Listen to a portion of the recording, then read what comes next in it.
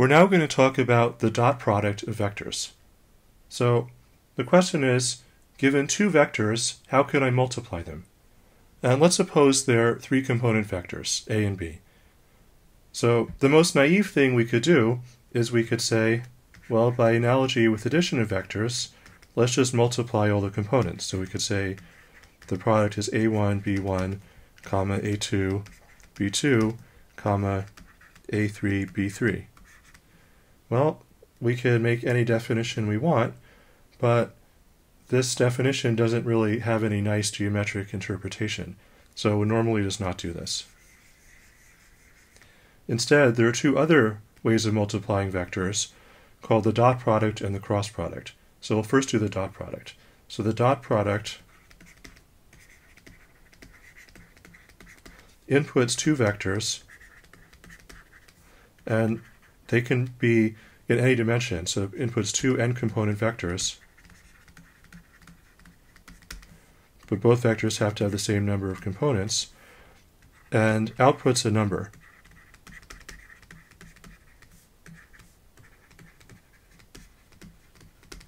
So the dot product of A and B, and it's denoted by, well, a dot.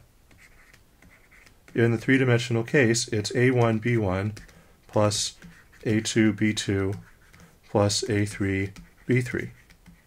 For two-component vectors, you just have A1, B1 plus A2, B2.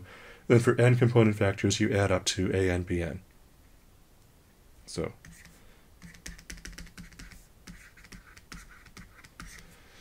but let's stick with the three-dimensional case just for definiteness. Okay, so what is the geometric meaning?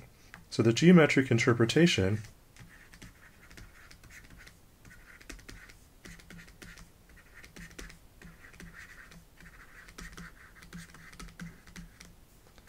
is as follows. So suppose I draw the two vectors such that they're both starting at the same point. So here A and B. And then there's going to be some angle, let's call it theta, between these two vectors. And the geometric interpretation of the dot product is that A dot B is the length of A times the length of B times the cosine of the angle theta. So I'll explain later why this is true. Let's first look at a couple of examples. So for example, the case where A equals B, I have A dot A. By definition, that's A1 squared plus A2 squared plus A3 squared. And we recognize this as the length of A squared, because the length of A is the square root of A1 squared plus A2 squared plus A3 squared. And this is consistent with our formula up here, because here theta equals 0, so cosine of theta equals 1. Another example is that if A is perpendicular to B, so that the cosine of theta equals 0,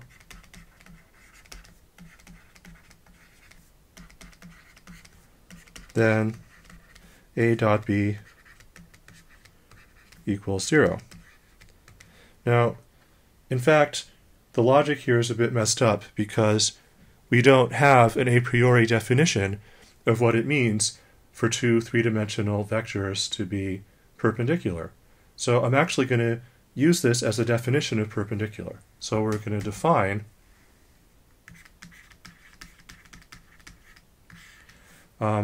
A perpendicular to B means that A dot B equals 0. And we'll see a little later why this definition of perpendicular has the properties that we would like it to have, so that it's a good definition. Okay, so this symbol is perpendicular. Or is perpendicular to. Okay, now before I get to that, I need to tell you about a couple of algebraic properties of dot product. So dot product is commutative and distributive over addition.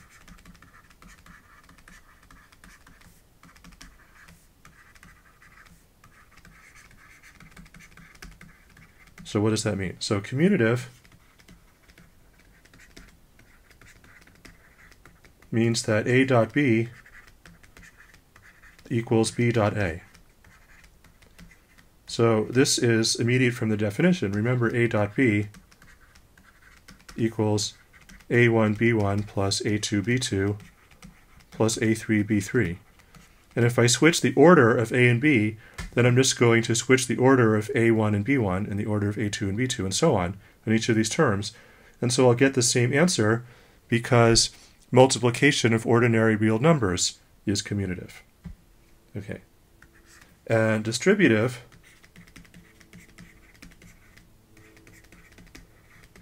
means that if I take the dot product of A with the sum of vectors B and C, so A dot B plus C is equal to A dot B plus A dot C.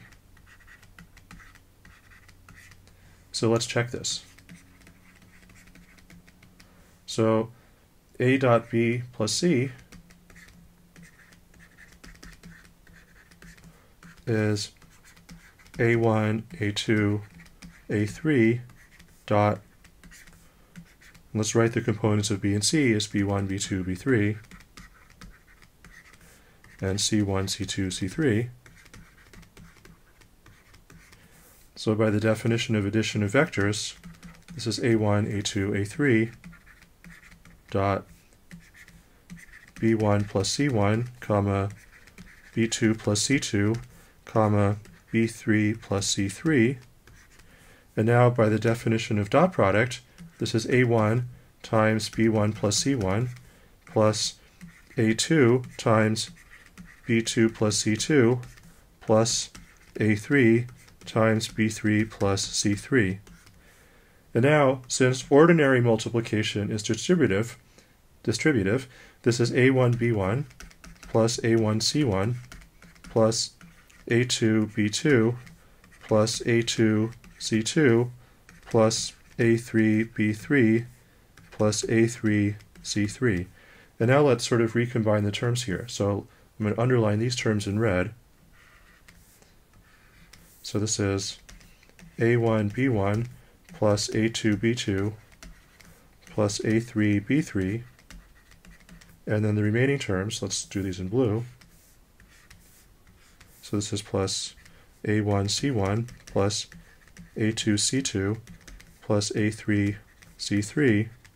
And this is A dot B plus A dot C. So it works. Okay, so that was a straightforward check using the definitions. Now there's a little warning, which is that dot product is not associative.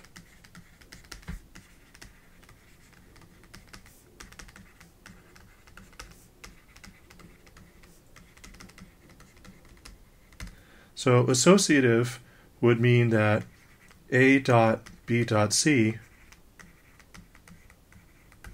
equals A dot B dot C. However, this equation doesn't make sense because neither side of it is well defined.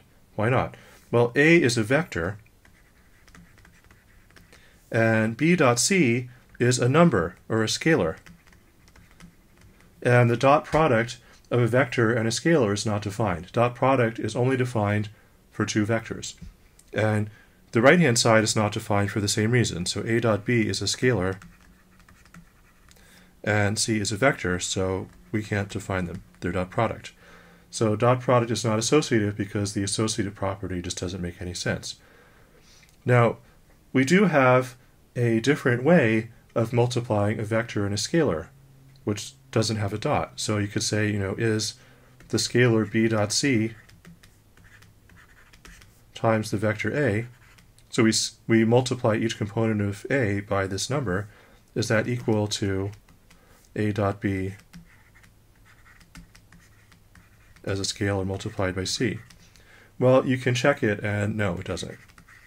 So that doesn't make sense either. Anyway, so dot product and addition of vectors do satisfy the usual algebraic properties when they make sense. Okay, now let's go back to the business about vectors being perpendicular. So I defined two vectors to be perpendicular when their dot product is 0. And I now want to prove a theorem which shows that this definition makes sense or agrees with our usual idea of what perpendicular should mean. So this is the Pythagorean theorem.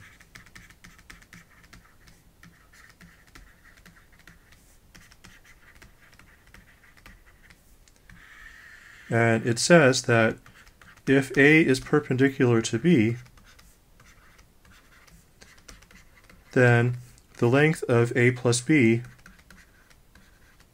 squared equals the length of A squared plus the length of B squared.